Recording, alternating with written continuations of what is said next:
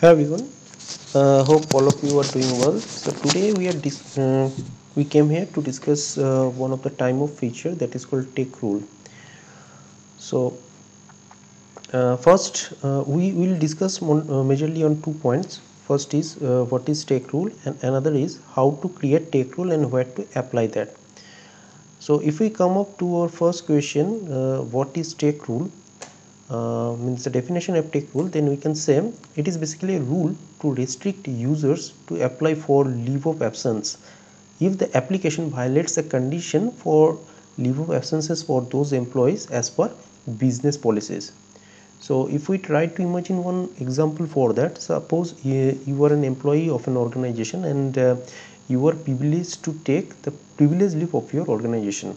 Okay, but your organization has some policies that employees cannot take consecutive Fridays as a leave in the time type of privilege leave. Okay, so suppose you have already applied for a leave for this Friday, then you cannot apply for a leave in next Friday under privilege leave time type. So that kind of restrictions company applied via policy, and take rule is the way in success factor we can apply these restrictions to the employees when they are going to apply leave in SF. So now the question is how to create this take rule and where to apply this. So we'll check that in the system in live configurations, and to do that we have already picked up one requirement. Means as a purpose of a scenario we have picked up one requirement, and it is a pretty simple requirement actually. That is, employee cannot apply leave for more than 2 consecutive days, and to achieve this requirement we have to go through some test cases. What are those? So first test case is employee trying to apply more than 2 days consecutive leave in one single application. So obviously our take rule should restrict that, that is day 1, day 2, day 3 employee trying to apply in a single application. So it should not be as per business policy or requirement, employee should not apply that, we have to restrict that. Second test case is employee already applied 1 day leave, and it is either in approved or pending status if some workflow is associated with that application. So either it can be in approved or pending status, not in rejected status of course. And now employee trying to apply more 2 days consecutive leave in a separate application. So YOLO one is first day 1, it is already applied. Now day 2 and day 3 employee trying to apply in a separate application. So then we have our take rule should restrict such kind of test case as well.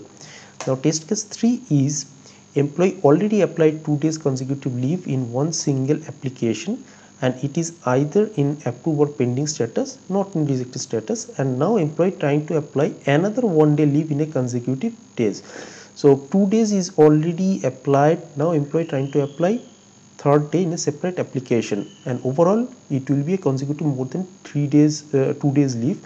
So in such case as per requirement, system should restrict that employee to apply leave in such manner.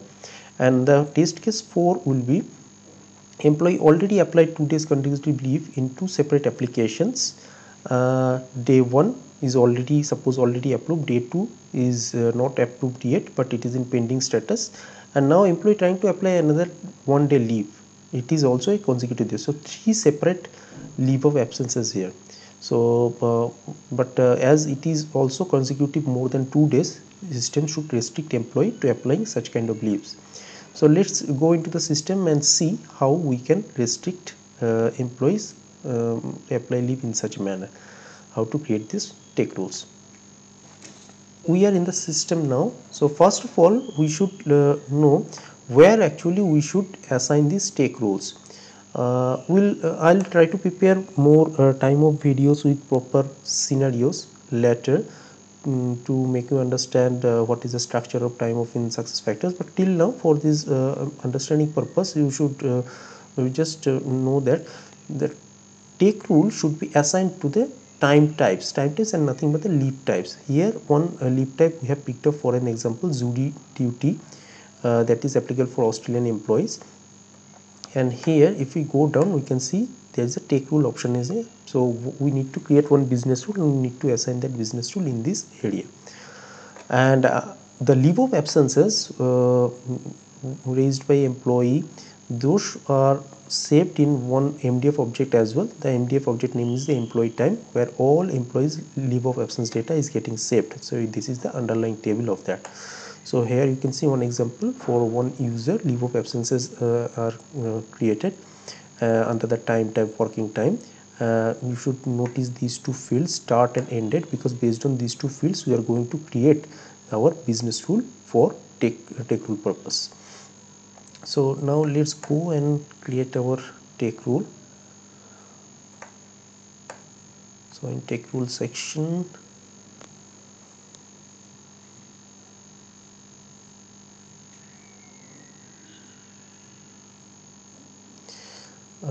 let's put our take rule name, take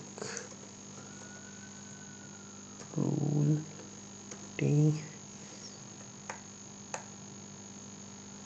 The base object of take rule should be employee time. Employee time. Let's continue.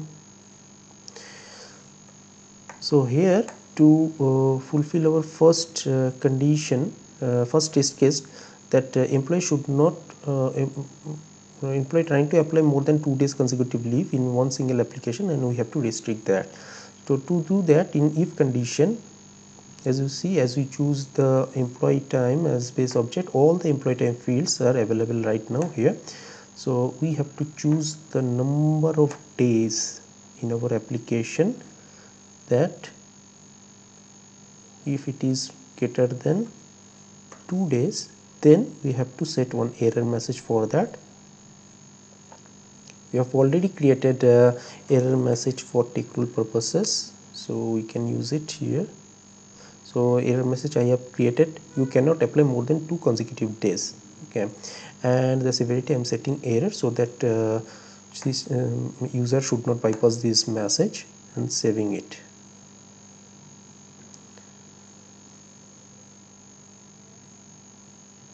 So now let's check this first test case 1.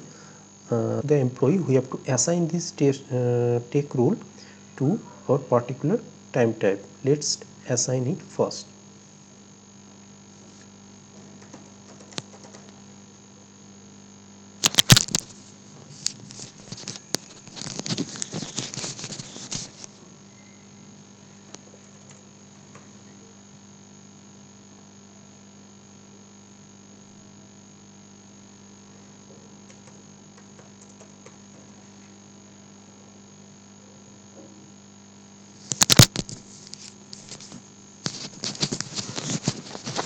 So here is the time type.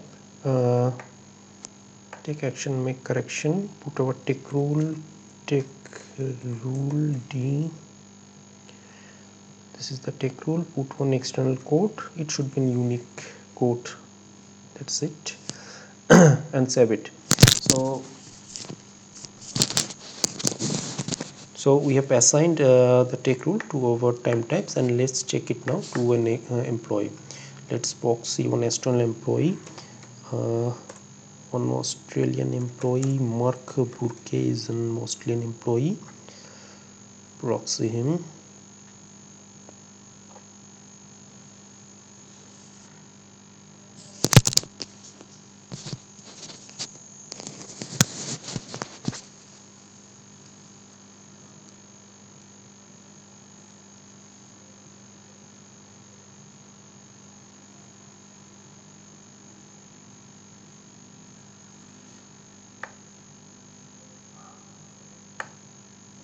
Let's go to the time off section of that employee.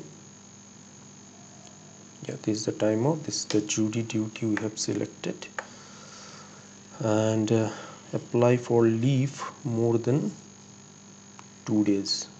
So you can see when we try to apply for leave more than 2 days, requesting date is 4 days here, the error message is triggering from our take rule. You cannot apply more than 2 days consecutively. So the first test case is successfully executed. Now let's go to test case 2. As per test case 2, now we are going to apply 2 days leave, where on 1 day leave is already approved, and now we are going to apply 2 days consecutive leave. So overall it is going to be 3 days, means more than 2 days leave. So how to restrict that via take rule?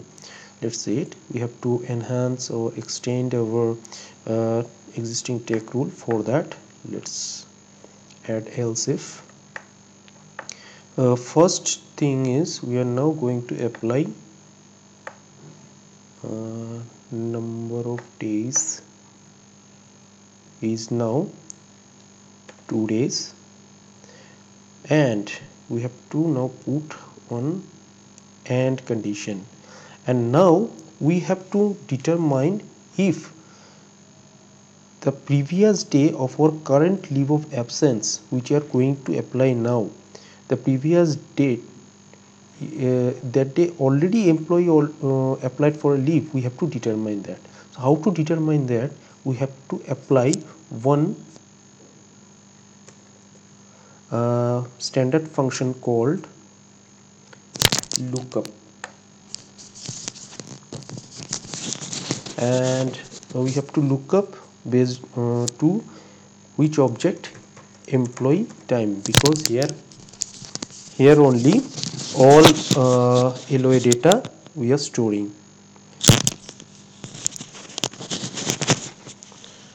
Now as you see, when we just put employee time as our base object, means in the lookup, then automatically the select option is coming. So it is lookup is nothing but building a select query in our backend tables. So what we are going to select here, we are going to select here the end date. We are going to pull the end date, and we are going to check this end date is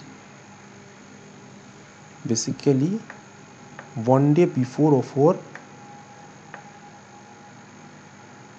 current LOA date or not, current LOA start date or not. So how to do that? Means current LOA is 1 day before. If any LOA is already recorded or stored in the system or not, to check that, we are building this section lookup employee time end date. We are pulling the end date, and if that is equals to base date is our current leave of absence start date. We don't need months, putting months as 0, and number of days,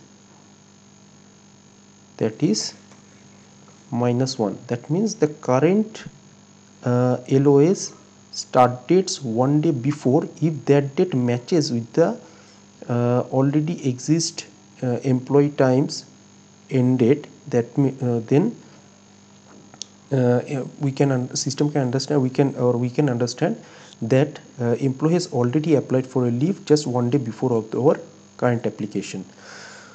So this is the scenario. Means the current start date, suppose day 2, then day 2 minus 1, we are getting day 1, and day 1 it should be the end date of our previous applications LOA date.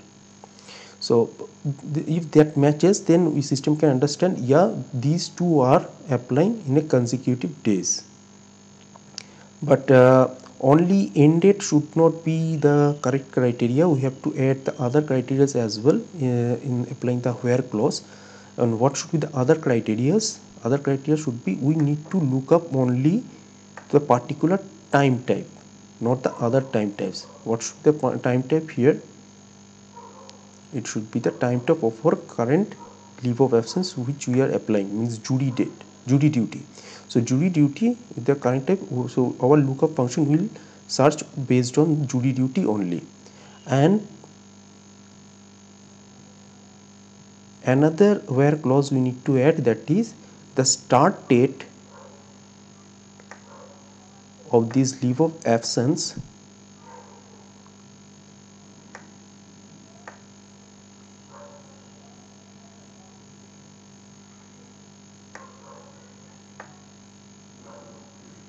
should also be the okay, let me just build it, then we can explain. So the start date of this leave of absence should also be the one day before of our current leave of absence. That means we are going to apply the leave of absence of these gray areas. Okay, now as per our condition, we cannot apply more than 2 days in consecutive LOA. Okay, so the start date of this YOLO one's LOA should also be one day before of the start date of this current LOA, and also the end date of this YOLO one's LOA also be the one day before of this current LOA start date. Okay, so both if matches, then only we can confirm, okay, one day before date that is already applied by the employee, and the duration of that leave is one day. Then we can make our system understand that one day is already applied by the employee before applying this current LOA date. That's why we are putting two conditions here in the where clause. One is the time type. That's why we are applying these two where conditions. One is the time type, that should be the current LOS time type. Another is the start date, that also be the one day before of our current LOS start date. If these conditions satisfied, then we can restrict user of taking more than 2 days leave in consecutive way in separate applications. For that we also already built one.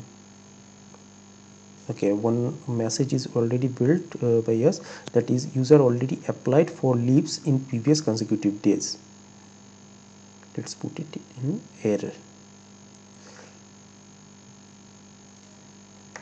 So this tool is now built where employee is going to apply 2 days leave as per our test case, 2 days leave here, and employees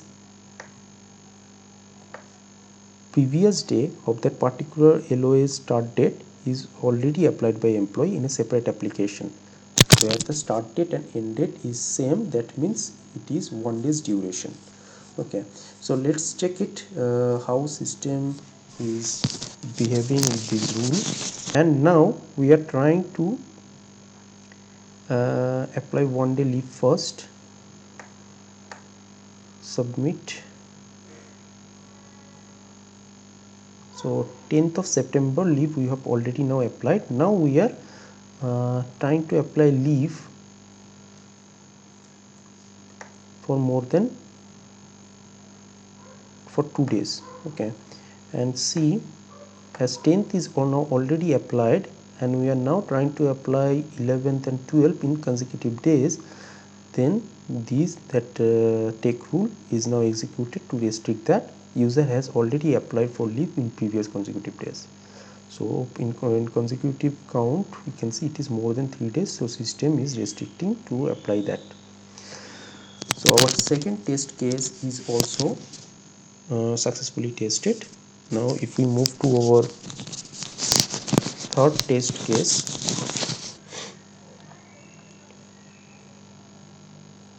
so till now means suppose if we check it here,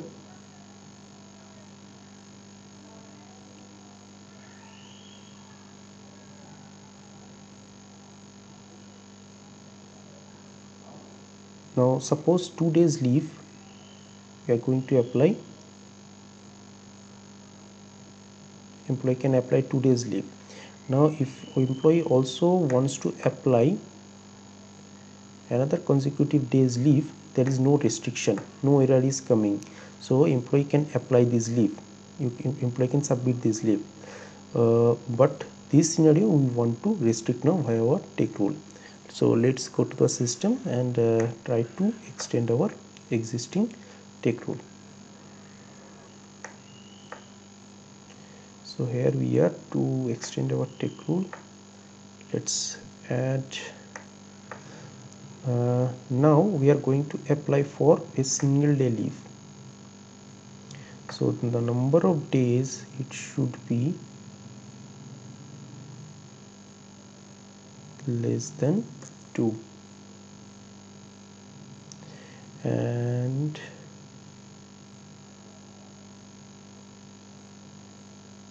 in AND section, now again we have to apply that lookup function, and the object will be employee time, and we are trying to select again the end date. But here the scenario is we need to calculate first the end date is just before of this new applications previous day, and the start date of that leave is before 2 days of our current application. If we able to find that if any leave exists with this criteria, then we can understand employees already applied day 1 and day 2 in a single application with duration 2 days. So let's try to find it.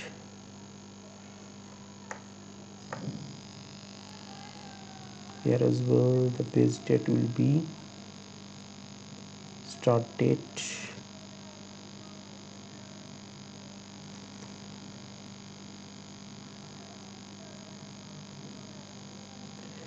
and the end date will be -1, one day before. And in the where clause again we are putting the time type as current LOA. Yes, the end date must be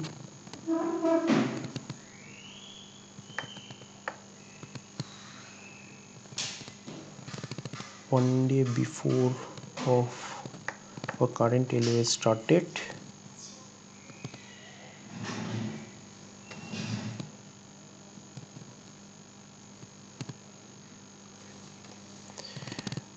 So we can identify by this criteria, we can identify that the end date is just one day before of our current LOA start date.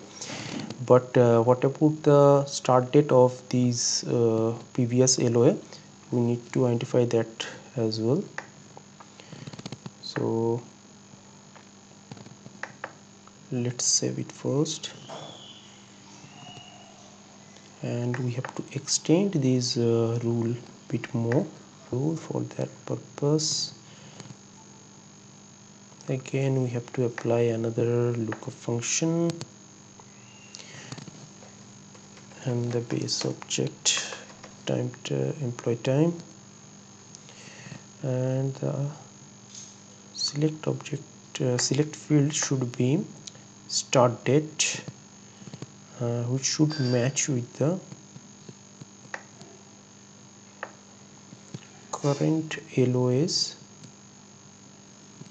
start date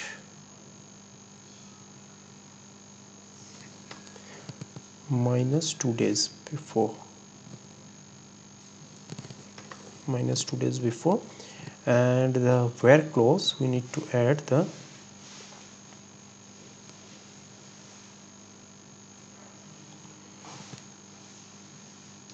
time type, which should be the current LOS time type to minimize our search, and the start date should be current LOS start date minus 2 days. So this is the rule. It should determine this start date of this previous LOA, and if this satisfied, we need to apply one message, that is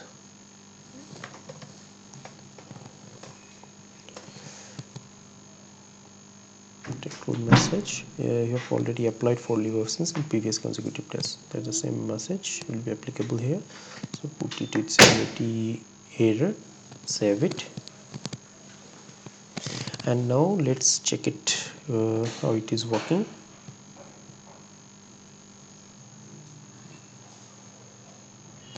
So here as you see, now 17 and 18 is already applied, and previously when we have not extended our rule, then employee was allowed to apply it for leave for 19th as well. Now if we want to apply 19th, then we are getting this error because we have already applied that logic in our take rule, and we are getting this error, employee has already applied for leaves in previous consecutive days. So in such case our test case 3 is also successfully tested. Now the fourth test case, it is employee now applied two consecutive leave in two separate applications. That means day 1 he has applied, might be it is approved now, and day 2 he has applied, might be it is now pending status. And now again day 3 he is going to apply in a separate application, but overall consecutively, as it is more than 2 days application right now, as per business policy we should restrict this scenario as well. So if we know, but how to restrict that scenario, actually this scenario is already covered whatever the logic we have built for test case 3. So let's check and test it. Jury duty, day 1 I'm just choosing 24th September, submit, it is applied successfully. Now for day 2, suppose 25th September, it is also no error there, 1 day. Now 2 days consecutive leave is already applied in two separate applications. Now let's see day 6, 26, when we try to apply, now system is throwing error.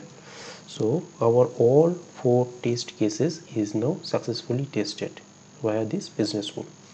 So hope you enjoyed this video, and hope we also get something new or hope you, and we also get something new to learn by these take rule actions. So keep watching, please. Don't forget to subscribe if you have not subscribed yet, and please try to share this video as more as possible. Thank you, thanks a lot, keep watching, happy learning.